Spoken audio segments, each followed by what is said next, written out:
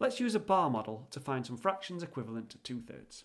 So I'm going to start by adding a bar, and I'm going to split it into 3 equal parts and fill 2 of them. So there's my 2/3. Now I'm going to add a fresh bar, and this time each of these thirds I'm going to split into 2.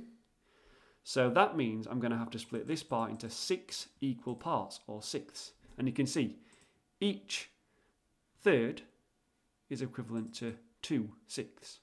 So 2/3 is equivalent to 4 sixths. Let's add another one.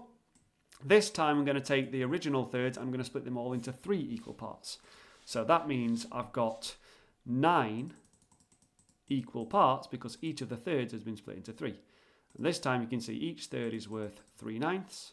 So my 2/3 would be equivalent to 6/9. Let's do one last one. So this time I'm going to take my original thirds and I'm going to split each of those into 5 equal parts. So 3 times by 5, I'm going to split this bar into 15 equal parts, or 15ths. And you can see this time to represent 1/3, I'm going to need to shade 5 15ths.